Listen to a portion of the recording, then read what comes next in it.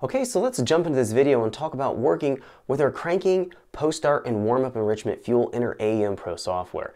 So when we want to fire up the engine, we're going to be working with our cranking fuel trim, and we're going to simply move the injector pulse width up or down to get our cranking fuel to where we want to be so we have our engine firing up as quick as possible. Now once the engine fires off, we're going to have our post-start fuel, and that's going to add a whole bunch of fuel for a brief period of time, usually about between 5 to maybe 30 seconds after the engine started. And then as the engine is warming up and it exits its post-start enrichment, it's going to be using the warm-up enrichment, and that's going to allow it to have a long-term fuel adder, again, as the coolant temperature is coming up to operating temp, typically about 150, 160, 170 degrees Fahrenheit. So I'm going to be showing you how this process works, and I'm going to be showing you how the different tables are going to interact and what you can expect when you go in and you tune them.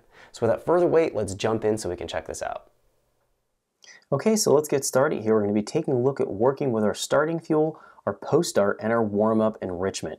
Now, the first thing we're going to do to take a look at how this is all going to work, we're going to jump up here into our two icons. One's going to be related to engine start. The other is going to be here related to our advanced engine start. So under engine start, we click on this, we're going to find that we have our crank injection timetable. This is going to be providing us our injector pulse width under cranking conditions. And we can see here, if we look at our value, the fuel injector number 1 pulse, this is going to be what we're going to be delivering when we're actually cranking the engine over. We can see that it's going to show 12,100 microseconds. Now traditionally, when we're talking about working with the injector pulse width, we're going to be talking about milliseconds. So in order to convert microseconds to milliseconds, we're simply going to move a decimal place over 3. So then if we're going to be talking about milliseconds, it's going to be 12.1, not 12,100. It's going to be, again, units of microseconds. So AEM is a little bit goofy the way that they reference the injector pulse width in the system. So always move a decimal place over 3. It's going to give you the approximate millisecond value it's delivering.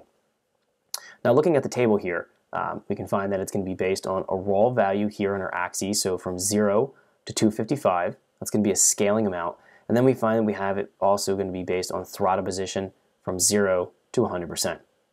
So the purpose of this table, again, is going to be giving us the pulse width on our cranking. And if we look here at this particular value, we can see that my throttle is open approximately 40%. So if we look, I can get all the way off the throttle. Now I'm at 0 throttle. If I get all the way on the throttle here and go full throttle, we can see that the injector pulse width actually went to